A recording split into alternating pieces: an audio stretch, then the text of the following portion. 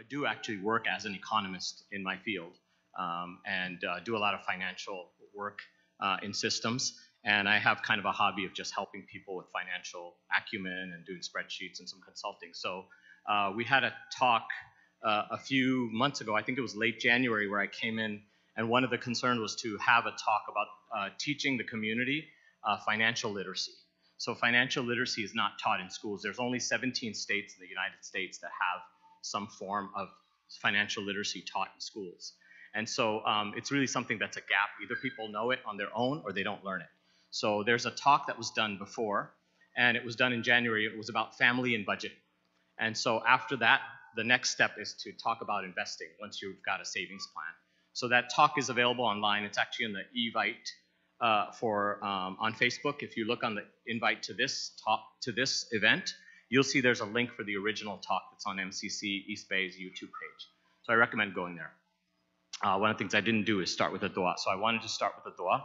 And Bismillah ar-Rahman ar-Rahim. Alhamdulillahi Rabbil Alameen ar-Rahman ar-Rahim Maliki Yawmiddin. Iyaka na'budu wa iyaka nasta'in. Ihdina as-sirata al-mustaqim. Sirata alladhina an'amta alayhim. Ghayril maghdubi alayhim waladdallin. Ameen. May Allah grant us enough provision to care for our families, to keep us free from being in the need of provision from others. May Allah allow us always to have enough provision to have time to work towards the pleasure of Allah, to read His book and to remember His messenger, and to have enough time to help those in need who come to us for help. Ameen. The other thing I wanted to share was a beautiful dua of risk that I had learned. I also learned another dua of risk. So the most beautiful form of risk is not money. Rather, it is tranquility of the soul, healthiness of a body, purity of a heart, soundness of a thought, dua from a mother, kindness from a father, presence of a brother, laughter of a son, caring of a friend, dua from someone who loves you for the sake of Allah. May Allah grant us all these forms of risk, inshallah. So let's get started. I know there's folks who are watching online, and inshallah we'll keep going. I'd like the session to be a little bit interactive, but I do want to get through the hour. One of the goals is to try to get done before Isha, and then we can have a Q&A after Isha. Let me jump to the agenda. So we'll talk a little bit about Islamic guidance. We'll talk about budget prerequisites and review, a little bit of a review for why things need to be done in a certain way and to kind of know how to plan and budget. A couple of baby steps that were referred to in the original talk. Then the most important part of the graph, actually, the class today, is to talk about compounded growth. How you invest, if you invest in a fund or in a savings account, that it continuously grows, and how it can build on its own momentum. So we want to make sure that example is completely clear to folks today. It's the power of growth and the power of mathematics behind the growth. Then we'll talk about saving, investing, and risk. Those are kind of prerequisites for knowing. Investment sectors and measuring performance. So everybody's probably heard of the Dow and the S&P 500, the Standard & Poor's 500. So one of the goals tonight is to try to demystify jargon. I don't want to use acronyms that people don't know. I want to explain acronyms so that you know what you're doing. And then a couple of sample stocks, a couple of sample utility investing sectors, and mainly staying away from interest, staying away from riba, and how to invest in a halal way and how to do your research. So the prerequisite of this is if you had a friend who told you that he had $10,000 and he was at a car lot and he didn't pass a driver's license test, didn't have a permit, didn't know what kind of car they wanted, didn't really know what horsepower or torque was, didn't know what miles per gallon was, and they said they wanted to buy a car, what would you tell them? Get off the lot. Get off the lot. So one of the things we want to do today is to actually teach you guys all those basics so that you're ready to buy a car, i.e. you're ready to buy a stock. So that's the goal of tonight. It's pretty basic. This is stock and investing 1, econ 1, stock investing 1. So if you have there might be some financial planners out here or people who have their own firms, I don't know, but I'm trying to keep it very basic. And I'd like the questions at that appropriate level. So let me know if I'm too complicated or too easy. And I'll feel you guys as an audience as well. So that's the goal of tonight. And when people ask me about investing, I want to make sure that they understand some of the things that they need to know before they invest. There's a lot that goes on to it. So let's move on to the first slide. Okay, so the Quranic injunction, we have that Allah tells us that those who engage in riba are actually making war with Him. And He talks about four involvements with riba: earning riba and collecting riba from people, okay, paying riba, writing contracts for riba, and witnessing contracts for riba. So these are four things that you can do with riba that Allah says that if you do that, you're making war with Him. And this involvement in riba is considered a kaba'ir sin. And the category of kaba'ir sins are lying, cheating, stealing, killing. So it's very serious. So we want to talk about folks. We want to talk to you today about how to do this in a way that we can avoid displeasure with Allah. Okay? And I want everybody tonight, so actually jumping to my last point, is to sit together, and if you're online, make niyyah to do tawbah. Make niyyah to do tawbah and stay away from riba. I know a family who was looking for a house. They were starting a family, and the husband and the wife made an intention of riba, of staying away from riba. They actually looked online for riba-free investments and riba-free banks. They only found one at the time. I'm talking about 20 years ago. They decided they had a limited budget, and they went to a real estate agent, a bunch of real estate agents, and they wanted to live in a pretty expensive city. They went to the real estate agents in the city, and they said, this is our budget. We want to find a house. We're willing to find a fixer-upper. Every real estate agent laughed at them. Said, no, we can't help you. One real estate agent said, okay, we'll see what we can do. This couple had made tawbah for riba. They didn't want to be involved in it at all. They found a house in their budget that was a fixer-upper. Then they had to fix the house, and they had $200,000 to fix the house. They found a construction company that wanted to be in the Bay Area, that was out of state, that was willing to build their house for a low price and their $200,000 budget. And they built their house and bought their house without riba. Out of nowhere, this miracle happened. So the reason why I'm telling you the story is that make the intention to stay away from it, and Allah will provide. Kun fayakun, Allah can do anything. So there's a couple of other things you can talk about. Saving and investing is actually a plan. It's a strategy.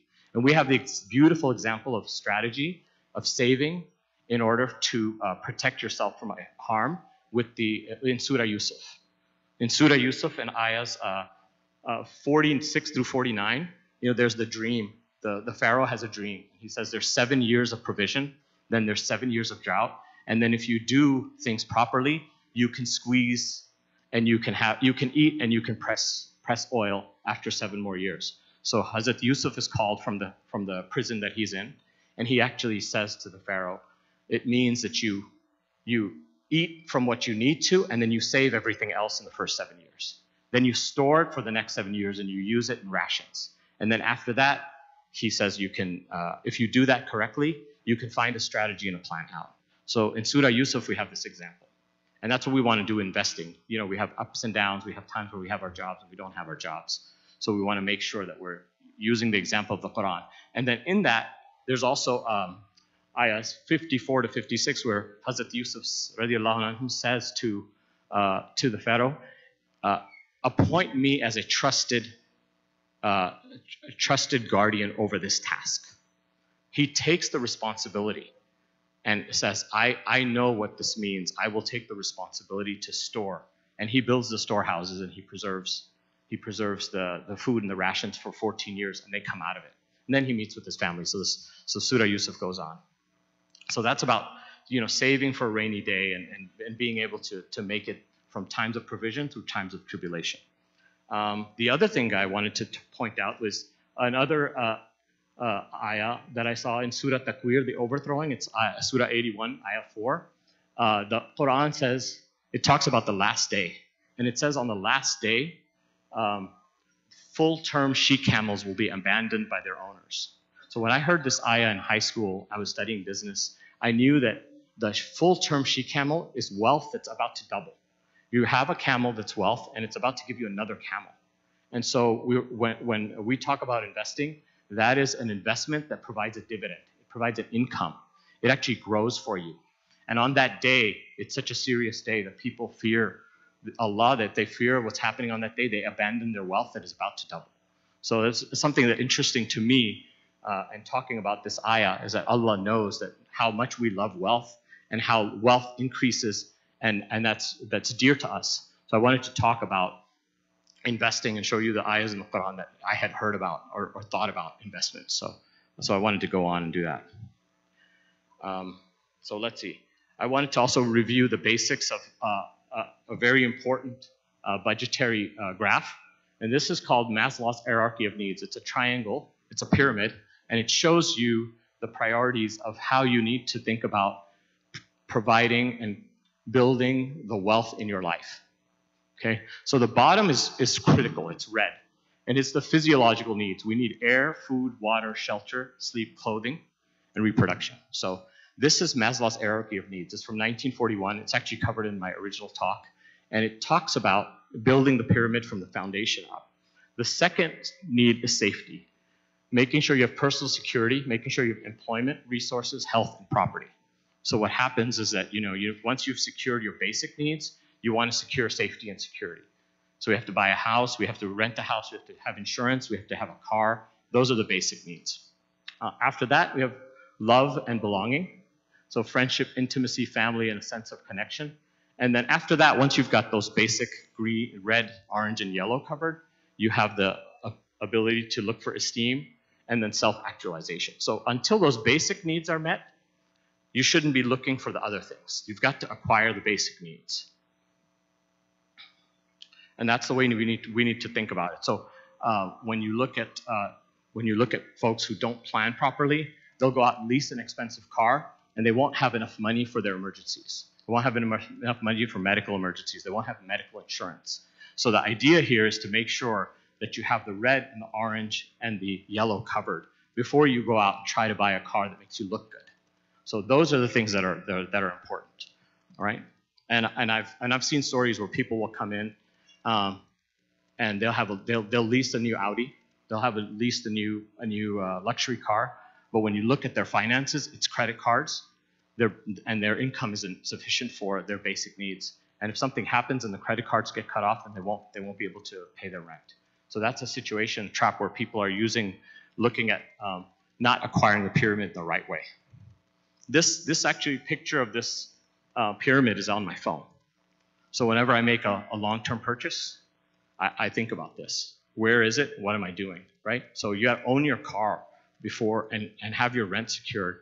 And then a financial guru who's pretty famous, his name is Dave Ramsey. He's a Christian financial teacher. He's online. He has a syndicated radio show every week. You can find him on YouTube. He's actually a teacher who teaches all these basic things. He's very good to listen to. And he has a financial baby steps that I covered in the next slide. And this is the seven-step plan that we covered in the first talk about family and budgeting. The reason why I'm covering this again is so that we make sure that these basics are done before we get into saving and investing. So you'll see the baby steps are, number one, get $1,000 saved up in an emergency fund. You have to have an oil change in your car. If you don't have cash to take care of those kinds of extra expenses, change the tires, maybe some medical expenses, you need that first $1,000. Once you have that $1,000, you start cutting up your credit cards, paying off all your debt, so cutting them up, because that's what people use. They're using credit cards and paying interest to pay for incidentals. So if you have the $1,000, then you can actually start cutting up those credit cards. It's no point to do step 2 before you do step 1. It's not going to work. So this is a plan for success. Step 3 is trying to save up 3 to 6 months of expenses and savings. People lose their jobs. They need to pay rent for several months. So 3 to 6 months is absolutely necessary. That's baby step 3. So that's really the coverage of the first talk we had, which is budgeting and getting your house in order. Today, we're going to talk about step 4. And you'll notice that in Maslow's hierarchy of needs, it completely matches this pyramid. The pyramid is matched by Dave Ramsey's steps. Secure the first 1,000, which is the red, and then cut off the debt so that you're not bleeding money. And inshallah, for us, we're trying to avoid riba at all costs. And number 3, get the orange secured, which is your safety net. Okay? And today we're going to be talking about how to do step 4. So step 4, he says, invest in tax-favored accounts.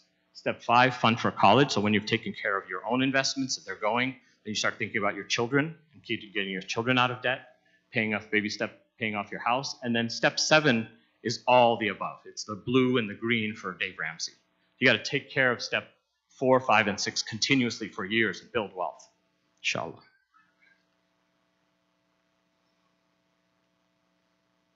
Okay, so this is a very important graph which kind of indicates what's going on in society today. I look at these graphs and try to understand, you know, what's really going on. So if you look at the black graph on the left side, you'll see that the black graph, as time goes on from 1975 to 2015, the black graph is dropping down lower and lower and lower. And that black graph shows that the average household savings rate. So in 1975, people were earning $100 and keeping $14 out of $100. Their savings rate was 14%. In 1975, people were doing pretty well. In 2017, that black point is at 2. So I'm referring to the left axis here. So the black graph, this point. So the average family is saving $3 out of 100 if you're on the black graph. So if the average is $3, there's many, many people who are negative. Many, many people who are actually living month to month. They need to spend $105, they're bringing in 100, and they're going into debt for $5 every month. So that's a bad cycle. So the black graph is the have-nots. And then the blue graph is the haves. So in society, we have the haves and the have-nots. The blue graph shows that as time goes on, people who are investing are building more and more wealth. So if you look at the end of, in 1975, people had $450,000 of wealth. The average household income, the average household had $450,000 of net wealth. If you look on the other side, where it's at the very bottom, that blue line is almost hitting 700,000. So people who are investing are building wealth. So if you're not on the blue line, you're on the black line. And if you're not on the blue line, your money is not working for you.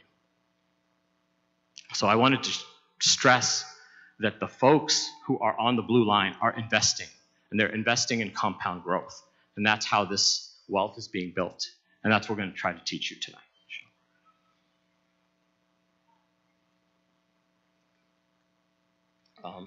So the black line is also referred to as hand-to-mouth. A lot of people will say this is the hand-to-mouth family. So they go, they earn, it comes in their hand, put it in their mouth, it's gone. There's nothing left over. Okay? So the next graph is something about strategy. This is what most people do. They get their paycheck, and if you look at the top, they get their paycheck, it goes into the checking account, then whatever's left over goes in the savings account, then whatever's left over they don't know because they don't budget. They don't have a plan. So that's I don't know, question mark. And then whatever's left after that is, oh no, we don't have enough. So that's the typical behavior of many, many people. And I think I shared the statistic last time that 40% of Americans, and we're a very literate society, don't actually have a budget. And 63% of Americans answered the question that they have some anxiety month to month over their monthly budget. They have some anxiety over budgeting. They're worried. 63% of Americans. Okay? So your actions are your strategy. So today, inshallah, we're going to get to a point where you guys have a plan and we teach you how to get to a plan, have a strategy. So proper strategy is that you get a paycheck and tax deferred, before your taxes are taken out, it goes into your investment account. Okay? Whatever's left over that goes into your savings account, and you use that savings to buy vacations, big ticket items, couch, furniture, things like that.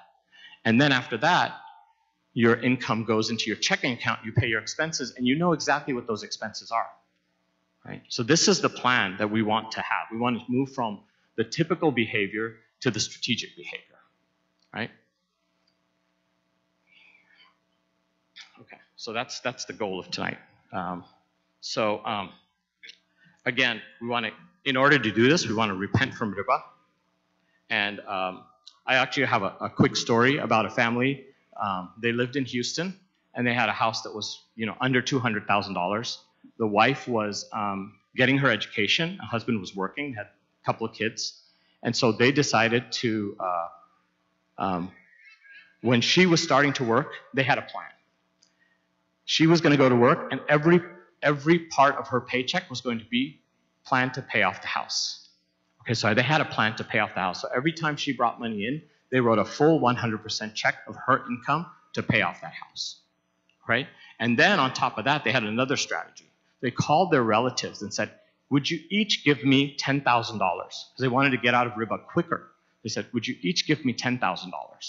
And some of the family members said, yes. And they asked, when do you need your $10,000? So one relative said in a year, and one relative said in 3 months. And they took the extra $10,000 or $50,000 or $40,000 that they got from 5 relatives, put it in the bank, paid that part off. So they even got to a quicker point where they paid off their house, and then she wrote checks to the relatives based on their calendar and their schedule. Each of their relatives that gave them $10,000 got their $10,000 back. Whatever was left over, they paid it off. That was the plan for the check of the wife. And then after that, she could quit work if she wanted to. She ended up staying at work, but it was completely luxury. Their house was paid off. So I wanted to tell you this is a strategic plan. It was somebody that I hold as an example that I wanted to share with you guys. Okay, so now I have a little bit of a pop quiz. Okay, so Susan and Bill get married. They're both 25 years old. Bill wants to go to med school. So he enrolls in med school, and he goes to med school for 10 years. So he's 35 when he gets out of med school. While he's going to med school, Susan is working and investing. Right? She works and invests. So she puts $5,000 a month into investment account for 10 years. And then when Bill starts working, she stays home and has kids. And then Bill starts investing $5,000 a month. So that's the scenario. Okay? So who thinks that when they both reach 60, who thinks that Susan has more money in her investment account than Bill? So Bill invests from 35 to 65, and Susan invests from 25 to 35, just 10 years. She doesn't touch it. And then Bill invests first. So who thinks that Susan has more money than Bill? Same amount, exactly the same amount, $5,000 a year. Okay? So both are investing $5,000 a year. Susan does it for her first 10 years, and then Bill does it from 35 to 65. Who thinks Susan has more money? Who thinks Bill has more money? Okay? And who thinks their money is fairly equal? Okay, so let me show the graphic. Compounded. So the investment is staying in, they're continuously investing it, and the income of it is staying in. So the idea here is the example is to give you guys the power of growth. Okay? So Susan is the gray line. So let me demonstrate. I'll take this mic here. So Susan is investing from this point to this point, and then she's this gray line. She ends up at $602,000. She doesn't invest any more at the age of 35. Bill starts at 35, and he invests all the way till the age of 65. He ends up with $540,000. So the idea here, it seems counterintuitive, but even though she didn't invest after the age of 35, she got started early. So early is better than late and continuous. And that's the power of this example. Now, Chris, who's the blue line, he starts at 25 and he continuously goes all the way to 65. He ends up with $1.142 million in that account. That's $5,000 a year. That's not much. That's $416,000. That's $416 per month. It's not a lot to be a millionaire for that investment time. And the idea here is that the growth rate is 7%, and the investment is $5,000 a year, and it's constantly reinvested. So the power of compound growth is very, very powerful. It's very, very powerful. Okay, and so we want people to get started and get started early. This is just the graphic about the two are doing exactly the same thing. One just gets started 10 years earlier. No, we'll talk about that later. So we're going to talk about it. It's just a mathematical example. So both of them start. They both start at this. They both start the company at the same time. One person starts investing in their 401k. You know, we all have 401ks, a lot of us do. They invest in their 401k. One person waits till they're 35 and they get to 200,000. The other person, just by starting 10 years earlier, they get to double the amount. So 10 years early gets you to double the amount. Okay.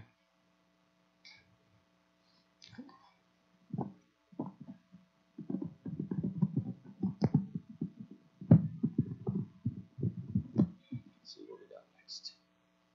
Question? Yeah.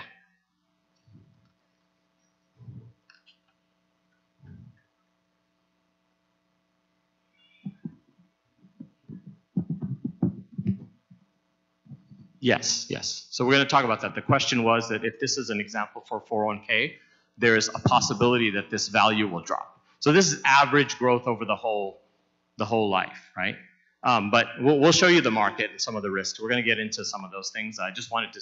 This is all sort of prerequisite to get you guys to understand some of the power of investing. Go ahead. With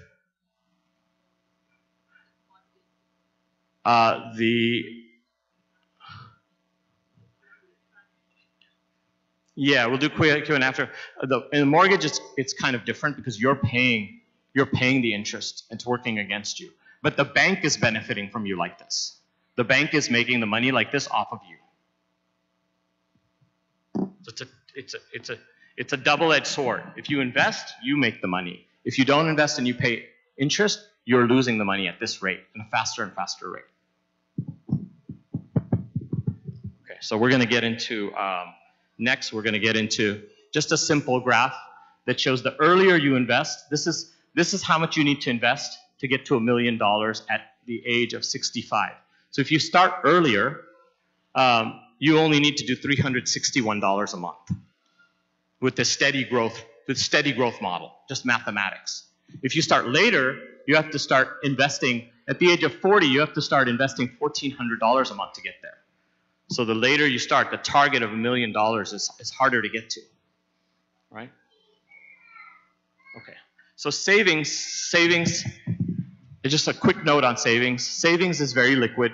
You have access to your money. It doesn't go down, and you pay very few fees on it. So most checking accounts and savings accounts are savings, okay? I'm just stating that as a definition before we get into investing. Investing, when you invest, you have a greater chance of losing your money than when you save. The money you invest in securities, mutual funds, and other similar investments typically is not federally insured. So savings is insured. So FDIC, everybody's heard, most banks have FDIC, Federal Deposit Insurance Corporation, backs it. So savings are insured, and investments are not insured. Okay? So that's the number one thing you need to know about investment. And then the other thing is investment allows you to grow your money, but it also allows you to lose your money. So you have risk and you have reward. So that's the second most important thing, all right? The last thing I wanted to tell you about investment, so that's the left box. The right box tells you there's so many complicated products. People get bogged down in the jargon when you're listening to the financial news on the radio, whatever. There's only very few types of investments. There's stocks, bonds, mutual funds, real estate, or commodities, gold, silver, things like that. There's sophisticated commodities like, banks will buy barrels of oil, they'll speculate on a lot of things, but those are pretty much the categories of investments. And when we say staying away from interest, we're going to stay away from bonds. Bonds guarantee you a rate of interest. You don't do any work for your money, you don't put any thought into your money, and interest is haram because of that. There's no effort, and it's hoarding money and building money. And we want to completely stay away from bonds. So for us, today, we're talking about stocks. We're talking about the value of a stock. What is a stock? How does it grow? How do you evaluate it? And how do you choose what you want to do? Okay? And then again, there's real estate, so it's tangible. And there's commodities and gold. Okay? And then going back to Dave Ramsey's baby steps, most of us, when we get paid in cash. If we have a house, we have home equity, so you want to pay that off as fast as possible. That's the way you build wealth. Building cash and building home equity. The next thing you want to do is you want to take advantage of your 401k stock options. And the next one you want to do is, if you have some money on the side and you're doing a good job savings, you want to do some investments. So most people want to try to do at least 1, 2, and 3, and possibly 4 and 5, right? The rich people, the number 4, some companies number 5, some companies offer a pension. So if you have a company that offers a pension and you're thinking of leaving it, make sure you really know what you're giving up. A lot of people will go and leave one job for another job, and they'll think the income's higher. If they're giving up a pension, they're giving up hundreds of thousands of dollars. Hundreds of thousands of dollars. Okay, a pension is very, very valuable, right? And then real estate holdings. If you have the ability to buy more real estate, that's another way. And then commodities, gold and silver, and then you have the Rothschilds and the king of Saudi Arabia who buy art and yachts. Those are the things they invest in. So these are the kinds of things that you can do as an investment. All right, how are we doing on time? Oh, 25 minutes. Okay. I need to get to the investment part. Okay. So this is the difference between stocks and bonds. How do you evaluate what you're going to buy?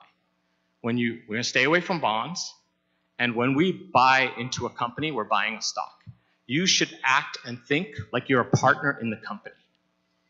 What is the company doing? And you want to make sure that you look at a couple things. The most important thing is SWOT. Strengths, weaknesses, opportunities, and threats. Okay, Uber has a threat. It's called Lyft, right? You want to know if you're investing in Uber, what is Lyft going to do? If you're investing in Apple, what is Samsung going to do? What are the strengths of the Apple, and are they going to come out with a watch? And do you think people are going to buy that watch, or are they just going to buy the next iPhone? That's their strength. That's where they go to. Okay, so you got strengths, weaknesses, opportunities, and threats. You should definitely look at those things as you think about a stock. Okay? The next thing you're going to look at is management. Okay, Steve Jobs passed away. Who is Tim Cook? Does he know what he's doing?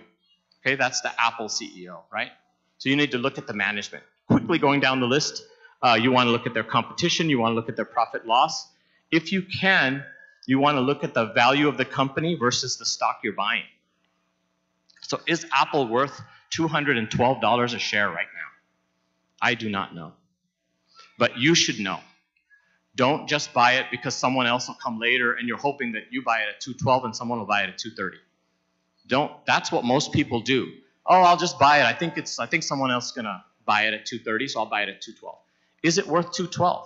Because if the market corrects itself, it will be worth $185, and you will lose 30% of your investment. So these are very, very important things. You get caught up in the stock market, sort of like a casino. Just keep playing, and somebody else will come along, and you'll take their money. That's not how you should invest. And then the last thing is you should look at tax laws and regulation and acts of law. That's very, very boring stuff, but a lot of companies will have disclosures, and they'll have things called matters of risk and matters of concern, meaning this law is going to change. So in the airline industry, laws and regulations are very, very crucial to their profits. Their profit margins are thin.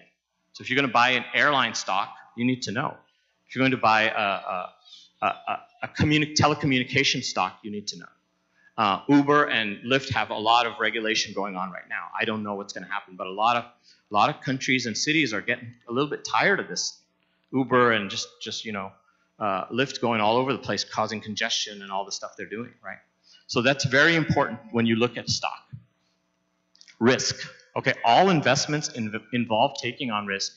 It's important that you go into the investment in stocks, bonds, and mutual funds with the full understanding that you could lose all of your money in one investment. Okay, so that's my disclaimer for tonight. I'm not giving stock advice. I'm not giving investment advice. But this is very, very important. Do you have a quick question?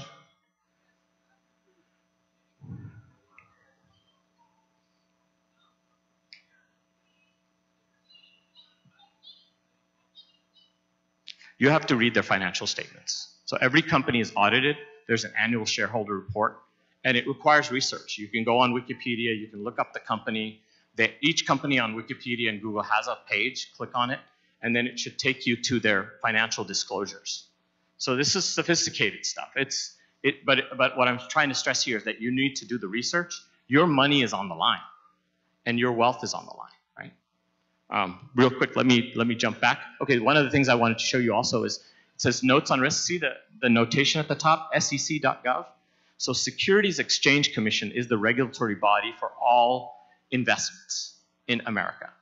And sec.gov has a PDF that all of this comes from. I didn't write all this stuff. I just made copies of it. I'm trying to notate where you can go and do your research. A lot of my next few slides are actually pictures of websites so that you can know that the website's there and just click on it and start looking around doing your research. So we're gonna get there. Real quick question.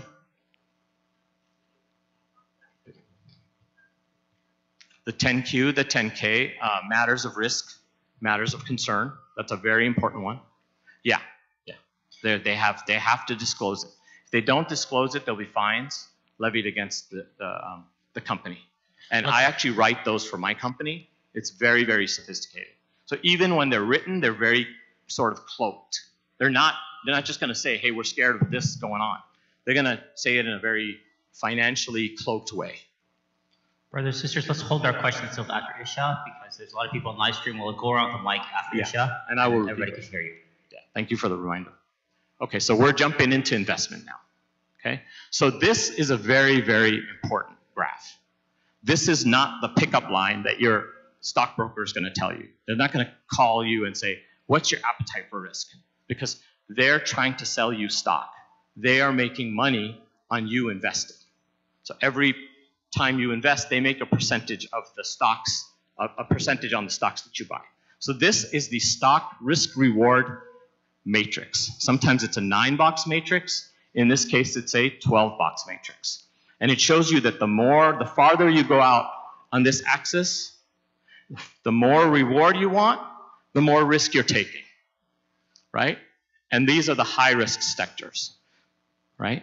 And so when you look at something like utilities or real estate, they tend to be stable. They tend to be down here in these quadrants. You don't make a lot of money, right? It's not quick money, but it's also not a lot of risk. And then when you get into the NASDAQ funds, the funds that are technology companies that can either make millions of dollars or run out of funding and shut down. That's the dot-coms that come and go. There were 3,000, I think I mentioned this before, in a couple year span between 2011 and 2014, there were 3,000 venture capital investments in companies. 39 of them made it. So if you're going to play ball in that red box, you have to put a lot of money out there to make a little bit of money, right? And venture capitalists want 100 times their return. So when they invest in a company, they want 10 times their return quickly, then they want 100 times because they're trying to hit it big. So this is a very important graph. So you want to think about what you want, how you want to play before you start to play. So remember my example, you're on a car lot, you have to know what kind of car you want to buy.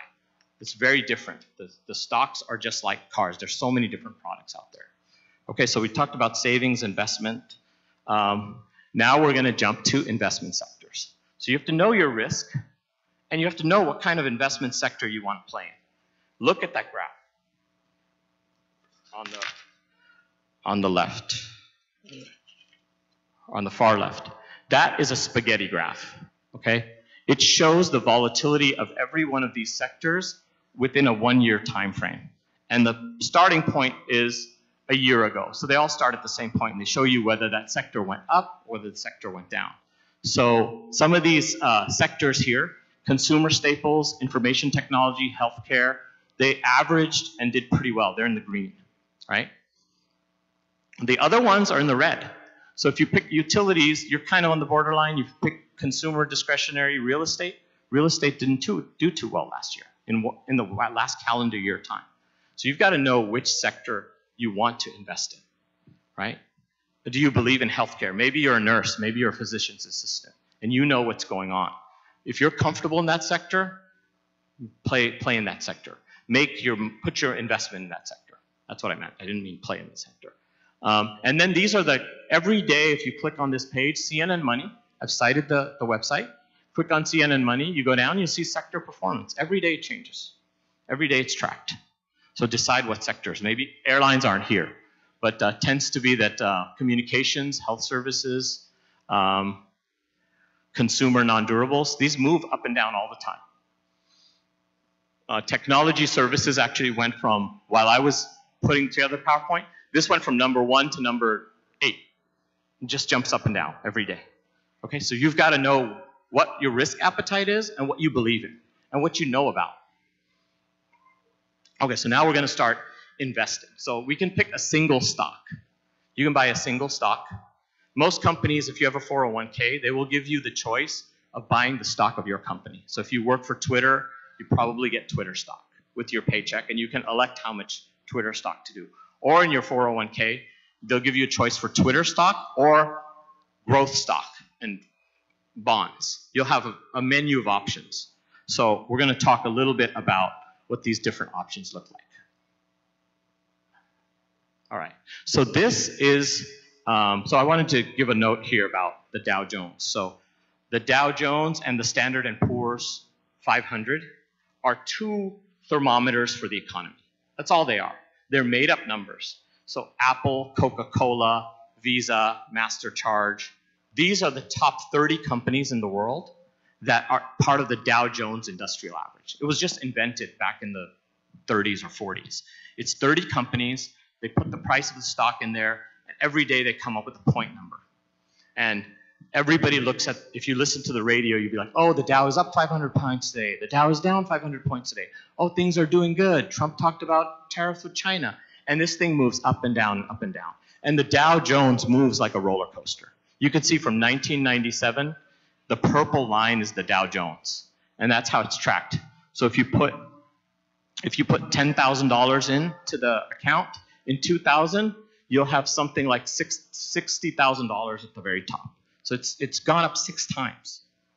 And that's just the Dow, right? So did those companies become 6 times more productive? Probably not. It's the price of the stock. Like I said, Apple, you buy Apple at 212, doesn't mean anything. And someone comes along and wants to buy it at 230. Doesn't mean anything. They just feel like it's worth more. It's just a price. It's become a commodity. So what's happened is that stock trading is like commodity trading. People are just sort of gambling on the casino, hoping to make a new buck. So you've got to invest what you believe in. Okay? So most companies will give you their stock. So I work for PG&E, Pacific Gas Electric Company. I'm offered their stock, or I'm offered a bunch of different funds. I'm offered 23 different funds. And one of the funds is the Dow Jones fund and the Standard & Poor's fund. So it's just a ruler. Okay? And it's a composite. They call it a composite fund. It's just like you could buy one donut or you could buy a box of dozen donuts in variety. It's a big box of variety of stocks put together, and they show you what it does. It's a standard. So like a ruler and a meter. Okay, so this is the Dow Jones. And most 401ks will give you this option. They will give you the Dow Jones Growth Index option. They will give you that. And you can see that this is a little more aggressive. If you see the blue line, the highs are a little higher and the lows are a little lower. It's dipping up and it's dipping down a little bit more than the Dow. And the reason is these Vanguard guys are trying to build their reputation of having a more aggressively managed fund and make more money than the Dow. They're trying to do better than the Dow. They're trying to beat the market, but come up with a fund that's just like the market. So now if you want to buy this, the question is, how do I stay away from riba? If I'm in this, what do I do? So if you click on the page, you'll see that the chart has overview, interactive, performance, and the most important ones are at the bottom, at the other side. Holdings and costs and fees.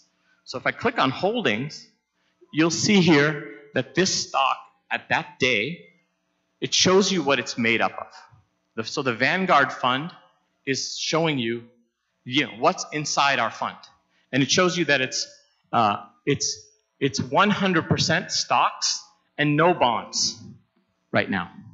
That might change in a few days if they decide to panic and buy some bonds. But right now, when you buy it, you should look at this fund and decide whether you want to protect yourself and stay away from interest. This is a good one, right? So you see that the type is, it holds cash, has 98% stocks, and 1.1% foreign stocks. No bonds. But then if you look at the right side, you've got a little bit of something of a problem here. So it's mimicking the Dow. So it's doing Apple, Amazon, Facebook, Alphabet, Visa. So it's got Visa in here. And it's got MasterCard in here. It also has Home Depot. It has Coca-Cola. It has other things in there, right? That's what they're trying to do. So most of these large funds will have some banking in there. They will have banking. It's very difficult to avoid that. The only way to avoid banking and interest in a fund is to actually pick your own stocks and make your own fund. I'll show you how to do that. Okay? So this is the thing to do and to teach you guys how to do the research to inshallah, get going. But this is, a lot of us are limited by what we're allowed to do.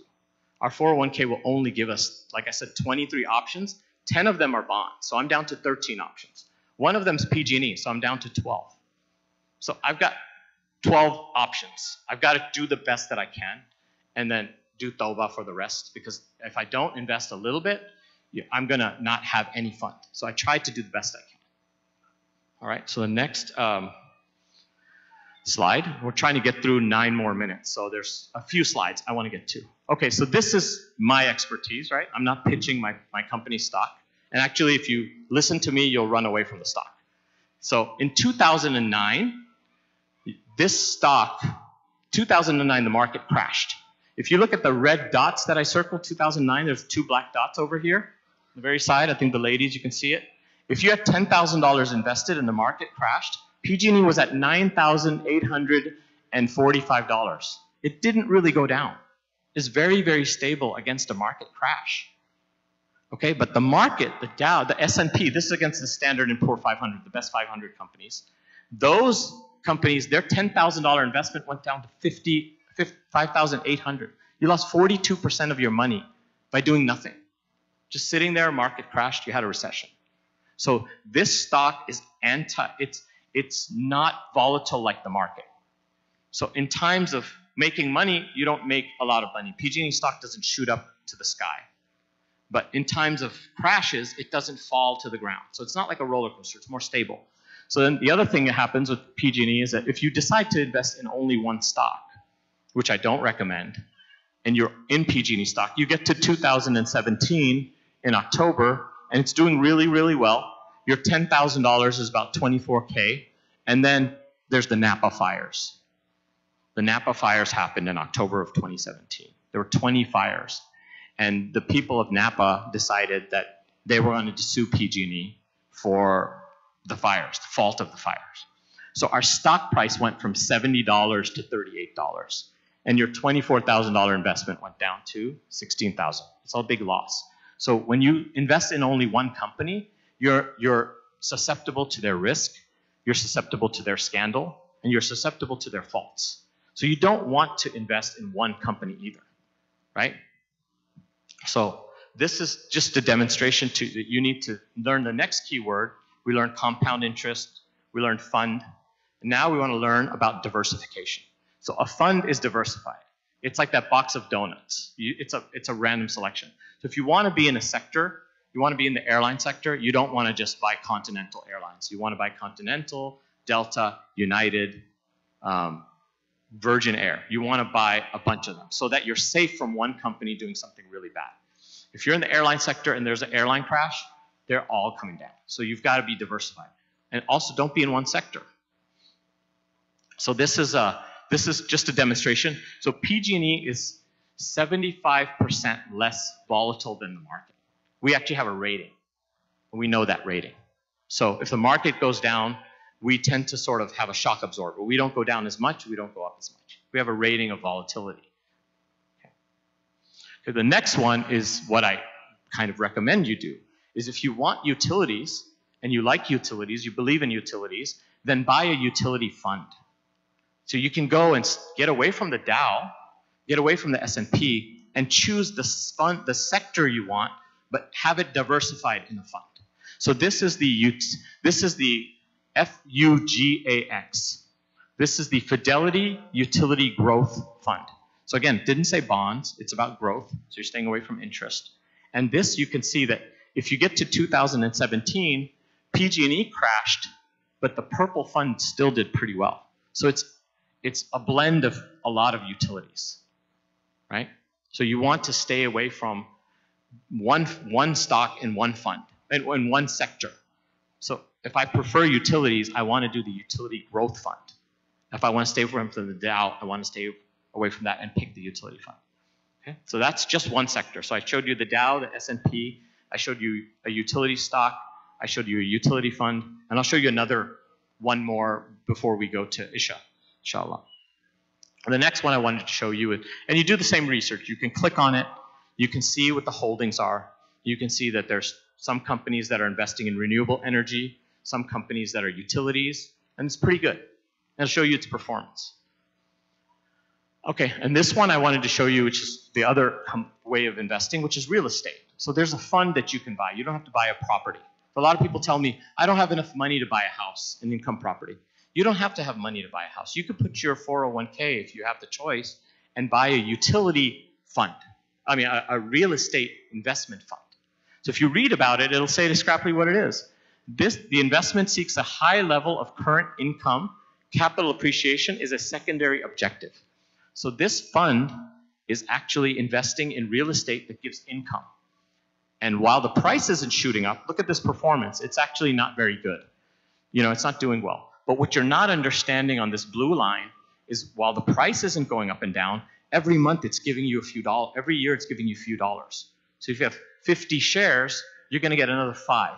You get another 4. Every year you're going to get a few shares of income. Okay? So it's not rated as a good fund in terms of its growth, but it's rated as a good fund in terms of its income. And that income leads into that compounding graph. So the more income you get, it's kind of recycled and keeps going. Right? So this, you can see here, that if you don't want this fund, if you want to stay away from riba again, you can go to the holdings and decide, you know what, I really like public storage. I know that Americans are really, they like to buy stuff, too much stuff, and then they don't have enough room in their house, so they go and put it in a public storage unit. Once they put it in a public storage unit, do you ever hear of anybody getting rid of their stuff? No. It's a solid investment. I'm just, you know, hypothetical. So you can go here and you can decide that I'm just going to buy these 3 funds here. I'm not going to buy the whole fund. I'm just going to buy the ones that are there. So all the research is there on the internet. You can go and look at it. Okay, so this is what I wanted to demonstrate tonight. This is what I wanted to show you guys and give you an overview for, is how to approach this, how to approach it in a halal way, inshallah, that protect our families, protects us from receiving interest inadvertently, doing our best that we can do in order to invest wisely, and then, you know, the barakah and the provision is from Allah. But you're doing your part. You're doing your part with the best intentions. And may Allah protect our families and allow us to earn His pleasure in doing the best that we can to do that. Let's see how I wanted to, right on time. How am I doing here? 2 minutes, okay. All right.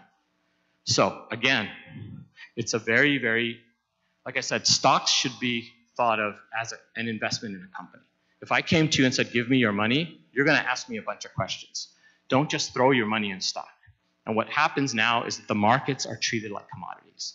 So what's happening with these big 6 banks, investment houses,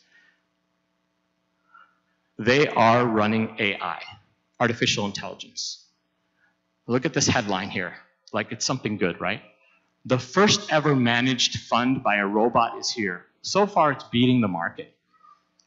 So they're trying to tell you that this friendly little robot, you know, it's doing pretty well. He's beating the market. He's not beating the market. This is a rigged game. He is not beating the market. He is beating you. And he will beat you every time. This robot is working 24 hours a day. It's trading in China and Japan right now. And it's front-running trades. So you know when you do a Google search and you get like 4.5 billion hits in like a fourth of a second? That's your normal computer. These computers are 20 times faster than that. They're computers. They make, on a $10 billion fund, which is average, they make $50 million in a half an hour, just taking money from somebody else. Buying high, buying low, selling, jumping up the price, selling high and getting out. Every day you're seeing this, if you watch the market. So this is not a friendly robot. The Time magazine is deceiving you with these articles. This is not a good thing. So we have to invest for the long term. We have to know what sectors we're in. And we have to protect ourselves and be in solid places so that the companies have standard and solid foundations in what we're doing and believe in that. right? So that's, and also tries to get the income. Don't try to play this price game with this guy. You can't beat him in chess. You're not going to beat him on the global economic settlements market if you can't beat him in chess on your computer. There's no way, no way. These are the biggest, most richest people, the smartest people in the world. We do hedging at PG&E. A last note, the hedging statement is mathematically 37 pages. It's impossible for me to read every day. That's how sophisticated this is.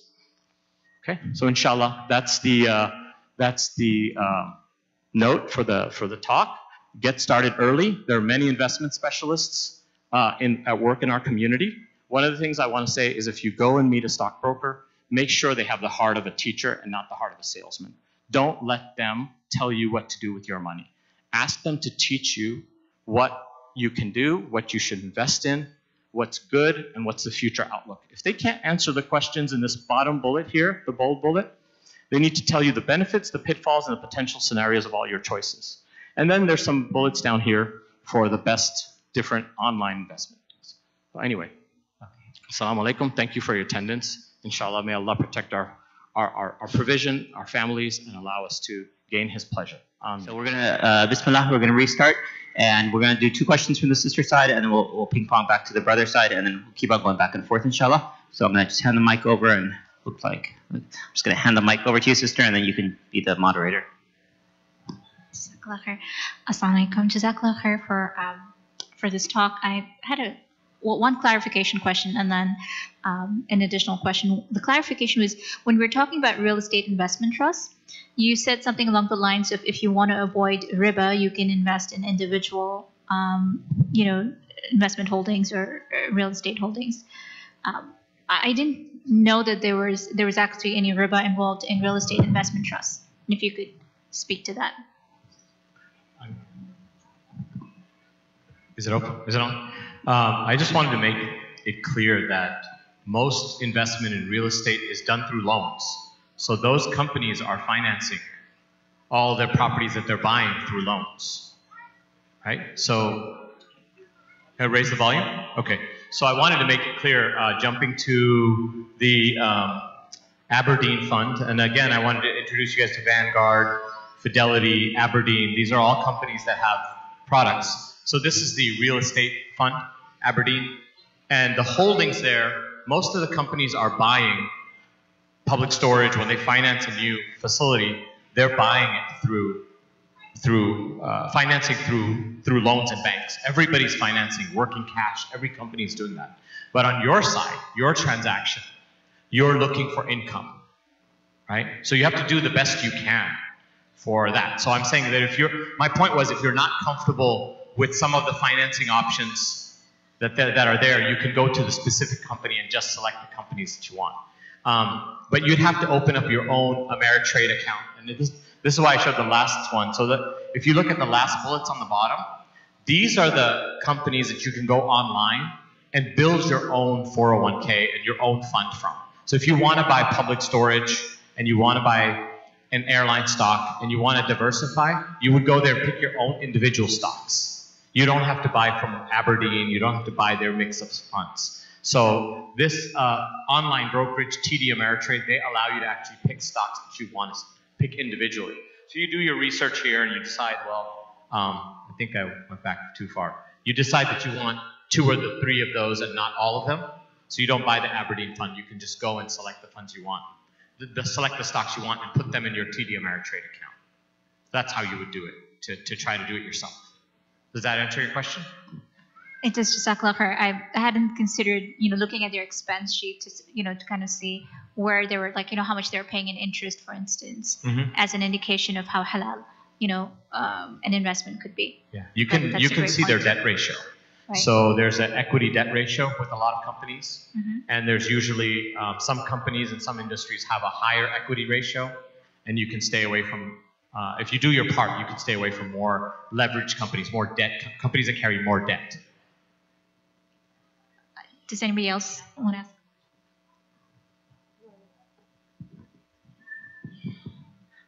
So like just a quick question.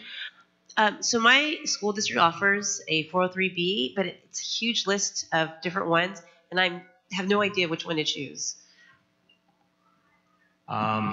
So yeah, you will get a selection of funds. So bonds are bonds, where they are. And then if you eliminate those, you'll probably have, I'm guessing, a selection of usually somewhere 40 or below funds.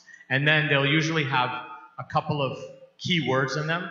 And if you go back to this, the reason why I showed you the names is if you go back to Vanguard, you'll see that usually they have a name and then they have growth index. So growth index means it's focused on the growth of stocks and it's index fund. It moves up and down with their price. And then the other one is utility. This is a utility, I think this is utility mutual fund. So this is a utility index. So you use those terms. If you look at your funds at your 401(b), you'll have a selection.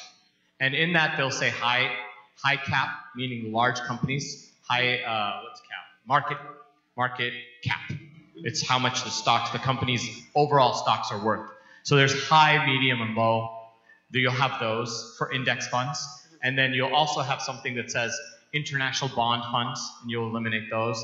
And then it'll also say international currency funds, and you probably don't want to mess with international currency exchanges. So you want to focus on the growth in index funds of your 401(b). Okay. If you have questions, you can then set up an appointment. I do some financial counseling one-on-one here, and Munir and Amina, sister Amina, set up my appointments. So once a month I come in for a couple hours and meet with folks. So I'm not giving investment advice, again, but I try to help folks out, try to decipher what to do and help them make more informed decisions. Okay, thank you so much, Just Care. Brothers? Yes. So in the same line, most companies, they have debt, right? So, but as a stock investor into that company, does that contributing to riba? The company is involved in interest. They're charging interest, they're gaining interest, all their funds, everything, all their accounts are gaining interest every day. Working cash is gaining interest every day.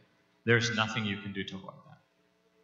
If you invest in a company, you will have to look at their bank statement and you'll see that they have debt.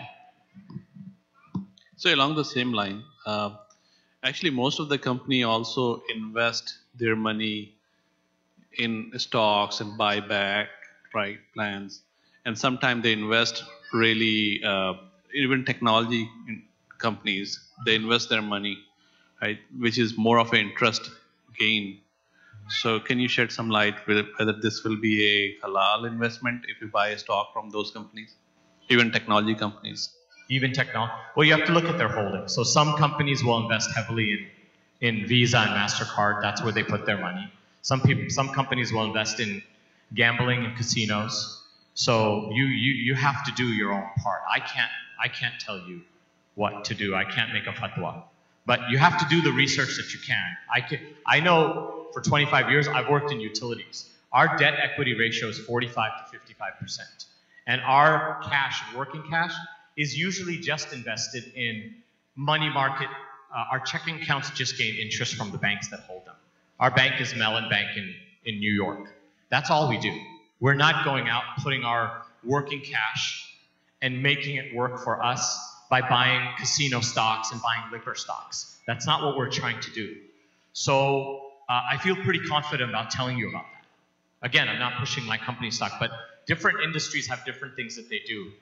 That's a very conservative industry. We're heavily regulated, and we're not allowed to play with the money to try to make more money. We're trying to provide a service of electricity and gas in a very safe way, right? And we also do some hedging, but the hedging is not betting. It's just trying to build a base of gas and electricity so that we don't have rate shocks when there's hurricanes and things like that. So I can tell you from my experience that that's what's happening in the utility industry.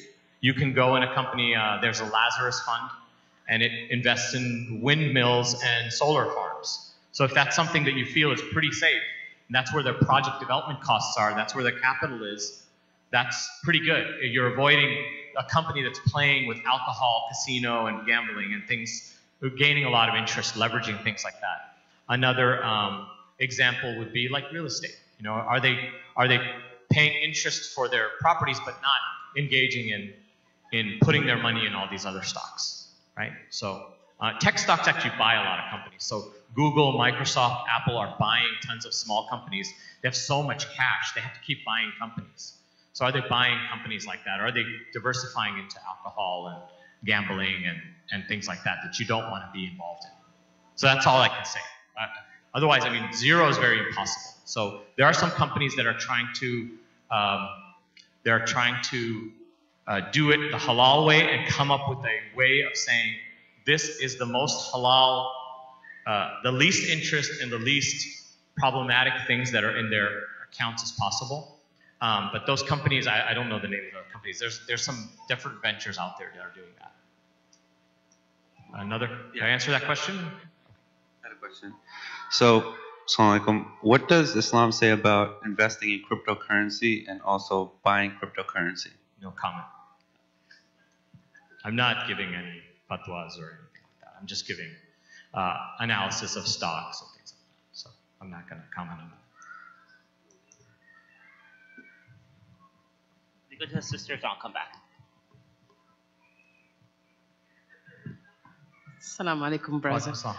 So, given the fact that we live here in the Bay Area where house prices are very expensive, so if one was to wait until we save enough money to buy $800,000 or $1 million home, it might take us until we retire. So we'll be renting and paying to someone else.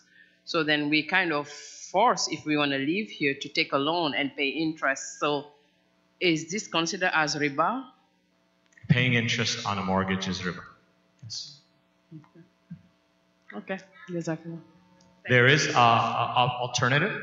I've seen a presentation from Guidance Financial, and there's also UIF and Amin Housing. Those three names I will say because I do know that I know that people who are really specialists in halal contracts and evaluating the way the contracts are written actually have approved these three institutions, and they have a Sharia-compliant lending program, which is based on co-ownership.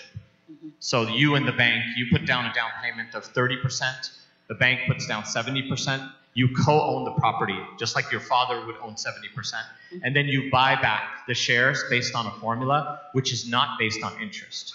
So it's called the co-ownership declining balance buyback program. Okay. And that's a mouthful. Co-ownership declining balance buyback program. Okay. So there's a couple of things: university, guidance, Amin. So I can give you university guidance. UGI. University financial is one. Okay. Guidance. Oh, it's separate company. Yeah, guidance financial is another. Okay. You just have to Google Sharia, no riba guidance financial, or university UIF, university something UIF, Okay. and then the last one is Amin Housing Cooperative. Okay. In Santa Fe. Exactly. So those are the three that I would recommend for staying away from mortgages. Sorry, and then I would actually advise against Amin Housing, having got out of them, but that's another story.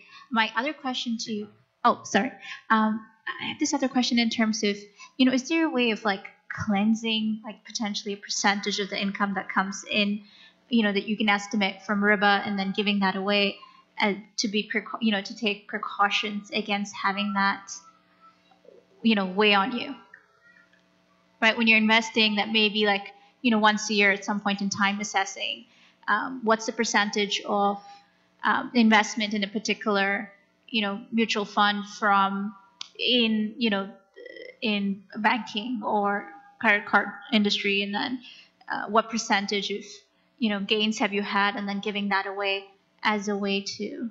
I don't know the ruling on that. You can talk to Imam Tahir, who's affiliated with the mosque, or Sheikh Rami, if you have a specific question. Those numbers are very, like, knowing how much of what stocks you've bought and how much of that could be problematic income, and then figuring out what to do with that problematic income to give it away so that it's not on your, on your record with Allah. That's not what I can tell you. But I can tell you that if you want that kind of guidance, you should probably set up a meeting with Imam Tahir and stuff, and figure out a plan for your zakat and sadaqah on top of your zakat, so that you can get that income out of your wealth. Hi, I have a quick question for some of the website when you're gonna buy stock, like Yahoo Finance. There are like quite a few value, like price per earning per stock. You know, it's like so many information. So do you know which value are more important when you're gonna check, the stock, and if you wanna buy it, if you wanna invest on that, is there any like 4 or 5 parameter that you check that and you get idea, how company is doing? Yeah, so the most important number is the price earnings ratio, PE ratio. It's price over earnings, and then their dividend payout. So every company has a policy, a stated policy, and a history of what their earnings and profits are, and then based on those earnings and profits, how much shares they give to their employees in bonus plans, and how much money they return to the shareholders in terms of dividend income. So you want to look for, again, growth is you buy a $50 stock and you're hoping it's going to be $70, right? And the income is that company's $50 stock gives you a $2 dividend every year. So if you buy 100 shares, you're going to get $200, $2,000, in dividend income every year. You get that reinvested and compounded.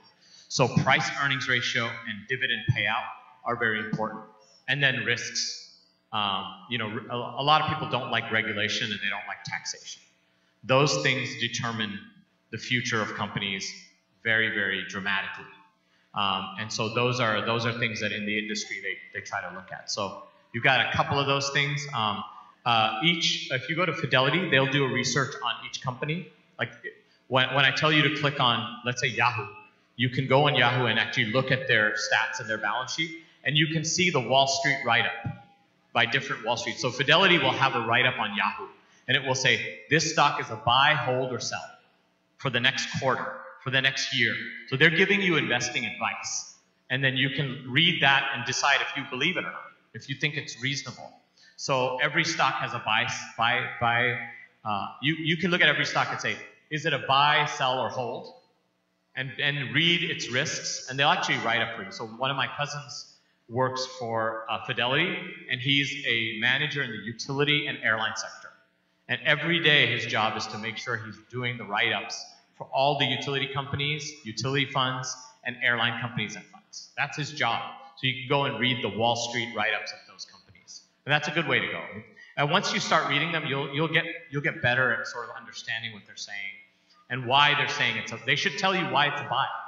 They'll tell you why it's a sell, and just decide that way. But if you invest, you should be investing and then reviewing every quarter. If you're going to actively manage your investments, you should be reviewing them every quarter. You don't want to look at them daily up and down. That will just give you a heart attack. So, inshallah. Assalamu Another alaikum. question? Yeah, assalamu alaikum, right here. So there's been a little bit of talk about market correction, and I think you mentioned that earlier. So I just have a 2-part question. So number 1, what is a market correction? And number 2, in your opinion, which cap, large cap, small cap, will be the safest bet when it comes to market correction if it happens? So again, this is assuming this is your personal opinion, and that was my question. So things can't go up forever. You see that graph there? There's actually a line, a red line that you might not have noticed. That's called the 50-day DAM. The 50-day ahead, 50-day average price, DAM. So it's taking the volatility out, and it's taking an average of the last 50 days price. Every day, it takes the last 50 days. So that red line is trending. You see how it goes up and down? The red line kind of stays the same. But now look at it going to the top. Can things just go up forever where the average, every day's price is going up, if the average stays going up forever? A lot of people will tell you in the financial news that we're in some kind of a bubble. So meaning things are overly inflated. And so we have to determine, individually, you have to determine to who you're going to listen to and what you believe. So right now, the Dow Jones is been dropping from 26.9 a couple weeks ago to 25,000. So it's lost 2,000. It's lost 2,000 points, or about 7% of the market. So some people are really, really worried that this is is it a small earthquake, or is it just the beginning of a very big landslide? And where's the market going to go? So you have to make that determination. You have to read the different sectors. One of the reasons why I chose the utility sector, which is here, is to show you that graph, this one right here. In 2000, I wanted to make sure that this graph showed you 2009. Our company is rated as a negative 74% volatility with the market. Meaning if the market drops 1 point, we will only drop 20 points. We're a little bit safer. And the different sectors I wanted to show you, in our investment sectors, is there's stocks, there's real estate, and there's different industrials and commodities.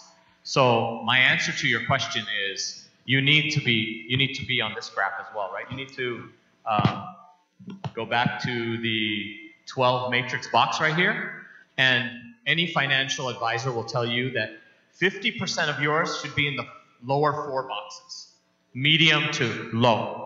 And then 30% of your investments should be in the medium, and 10% you play with. So, you're trying to play with 10% and really hit a home run.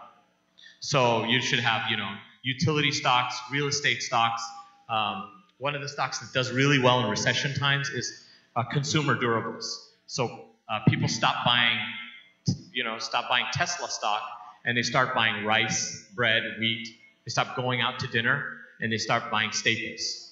So Nabisco, those kinds of stocks tend to do well. And I put those sectors in this, where's the sector graph? That's the next one right here. So all these different sectors are what you believe. So my question to you, you've asked me a question, I'll ask you a question back. Which sectors do you think are the safest in a time of a recession? If I gave you an answer. Consumables. They don't do that well now, but they might be doing pretty well later. And investor confidence is also big. If everybody freaks out and wants to take their money out of the market, it will collapse. You have to keep your money in there. So it depends on how much confidence you think that people have with the outlook of the future. And politics plays a lot of point in that. And we have a lot of disagreement on politics right now. What's happening with China? So I can't answer all those questions. You have to make those individual decisions yourself and see what you feel. I will give you a shocking stat, though, that right now the markets are trading at 2.5 times the revenue of all the companies in them. Okay, so if the companies are making $1 trillion in a year, that's the gross value of what the companies are making. The market is right now trading at $2.5 trillion. So it's 2.5 times multiple of what the revenue of the companies in it. That's not good fundamental economics, but you can still make money. So that's the thing. That's where the casino and the commodity part of it comes in. It's very, to me, that's if you look at the books, that's alarming. If I said, give me $1 million, I want to make, I only make $100,000 of revenue a year, but I want $2.5 million from you as an investment, you're probably not going to invest in my company, right? But that's the way the markets are trading right now. Question over here. Did I answer your question? Whose question was that? I have a question, and then we'll go to you. And I don't know what the time is you want for your life. Okay. Assalamu alaikum. Thank you for the information, very helpful. So going back to the topic of what's permissible and what is Sharia compliant, I was wondering if there is a list of Sharia compliant stocks and the same for a list of Sharia compliant investments. I don't know if you have that information handy or if it's available somewhere that can be pointed out too, so we can do more research. Going back to your statement of look in investment funds, right? But go down to the sectors, go down to the companies specifically, do your homework, because no company is going to be without interest. Let's face it, right? It's a primary source of income, primary business that we need to look at, and then do your homework. But I was wondering if there is something out there already today that you can point us to. So there was a startup that I know of that was trying to rate stocks by their halalness rating. So they were looking at doing all this research and making sure that the stocks were interest, and if the minimal amount of interest, no casino, no gambling, no pornography, those kinds of things. So there was a startup that was doing that. They couldn't get the accounts international, so they didn't do well. But actually, I was having a conversation with someone today who told me that there's a company that just raised $40 million because they have that financial model, and they were able to have international accounts. I will find out the name of that company, and I will actually post it on the event update. So I'll hope to get that in a week. Okay. So there is there's a lot of Muslims who want that model. It's just, can someone do that model and get funded? There is a company out there. I can't remember what it's called. Brother, that's me again. So for an IRA account or a 401k, do we have a way to sell everything and just leave it as cash? Just because we don't want everything to be wiped out, but we just leave it as cash. So some of them have that option. So they will let you sell so 401k is based on 401k, which is a law. It's a legislation. And you have to, if you put your money in a 401k account, you cannot withdraw it until you're 59 and a half.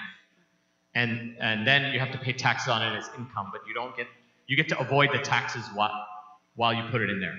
Some of those funds have the ability to park your fund, sell your fund, and put it in cash. Some of them don't. They actually recommend you do it in bonds.